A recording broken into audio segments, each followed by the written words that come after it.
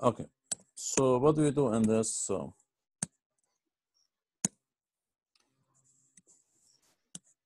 what is the background in changing coordinate matrix, changing bases, right?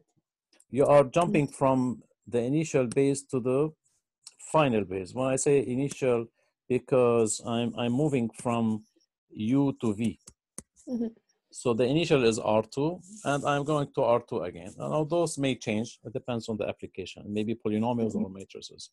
So the always guess what is your final basis. Okay. So I'm jumping from B to C, right? Because the theorem says the one on the left is my last basis. So this is the last, it means the new basis. Okay, this is the new. Now the B is the initial. You get it? So B, we call B is the initial basis, or let's say the old basis. The final basis is my C, which is the new basis. Because the relation is true with the Q inverse TBQ. Okay, Q inverse, the Q is my change in coordinate, right, of the bases. Make sense? Yeah. Okay, so what is the process of finding the Q, by the way? So step one, you want to find the, for sure I want to find all. So I want to find TC, I want to find TB, but those are easy anyhow. But the hard part is finding Q. When you find the Q, you get your inverse matrix, and then you put them all in that relation. You want to verify the left equals to the right. So what is it that you want to find, by the way? They didn't say, yeah, you want to find TBTC.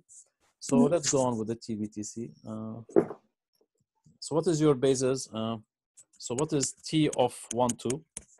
So to work TB, I want to go with the T1, 2, and I want to work with the T2, 1, right?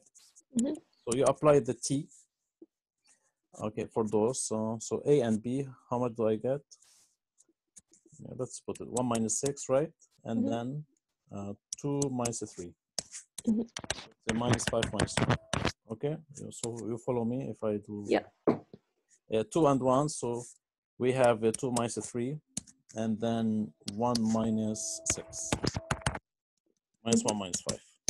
Okay, so the matrix that transforms the bases, so we say TB would be those in a, put those in a column, right? So I would get minus 5 minus 1, and then minus 1 minus 5. Okay, I would do the same for TC. So this is the way I would go on. So this is for the B bases, and this is for the C bases, let's say. Those, the beta, lambda, in this case, it's a B and C. Okay, now I'm working in 2, 4, and 0, 5. Okay, go ahead. What are these numbers?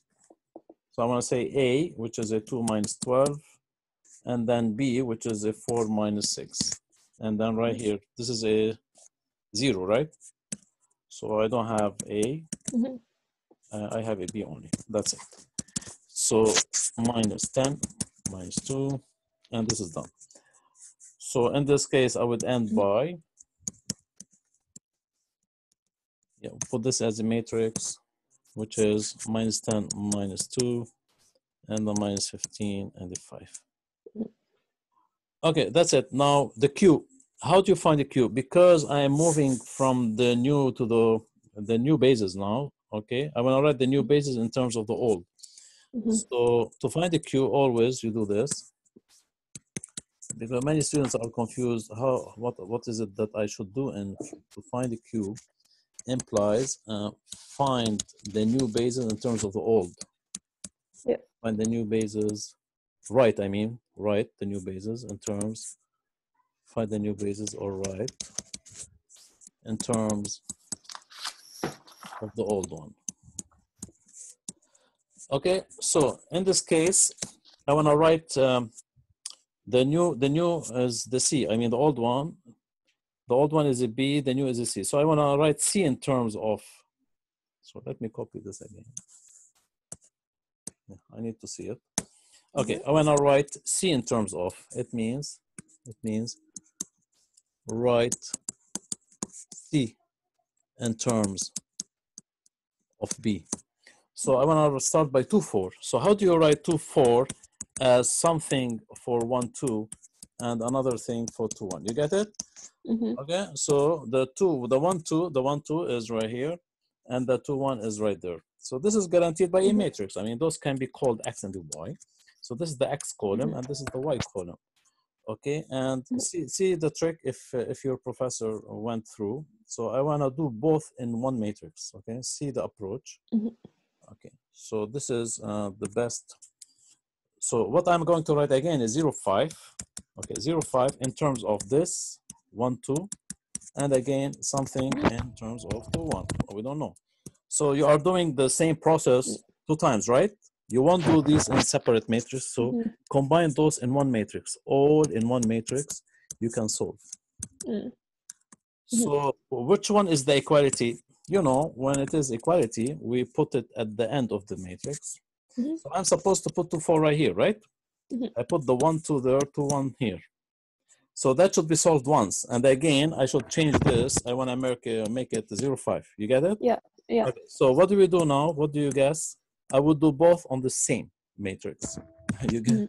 Okay. Now that may be confusing, but this is Cohen's approach always. Professor. He's the chairman of 251, by the way. Yeah. Now he may not be listed now, but he is the big guy. If you know. Okay. Yeah. So this is Cohen's approach. He would put both in one. Okay, so be careful not to be confused. Do you have any question? That this is the C. This is the C. Okay. Yeah. Okay. Okay, so to make it clear for you, so this is the C, and I'm writing it in terms of those guys. Anyhow, you do now Gauss-Jordan. That's it. Your job is to do the Gauss-Jordan scenario. Okay. So this is already a 1. Okay, now let's do if you want, and then I would leave it for you that you verify that this is true. What is true? If I get the Q, you get its inverse. But anyhow, I would just do. You want me to continue? No, it's okay. Okay. So what do you wanna jump to? Apply Gauss-Jordan, just to make sure. And you wanna end by 1, 0, 0, 1. And you end by something right here. So this is my Q. So where's my Q? This guy. Okay. Let me put it in red. This is my Q. Now I wanna make sure that you know its inverse. So if Q is, it's a 2 by 2, right? So tell me, what is my inverse? So I'm testing you now. So we interchange A and D because in 2 by 2, no need to work it the long way. Okay. 2 by 3, okay? Inverse of 2 by 2 is memorized. You just interchange AD position, and the BC would be in minuses. Now, what do I put right here? Do you know? Times 1 over the determinant. Perfect. And the determinant would be any of this or that. So it's AD minus BC. And that's it. Good. Okay. So those are in numbers now in your case. Those are in numbers, okay? And then I would leave it for you. Then you verify. Then you want to verify. You verify. And this is what they are asking you to do, okay? Then you will verify that the T for the new basis, which is C, is equal to Q inverse times TB times Q. So what is it that to verify that the left side is equal to the right side? For sure that you multiply these two or whatever two, and then, okay, you know how to multiply. Okay. Yeah.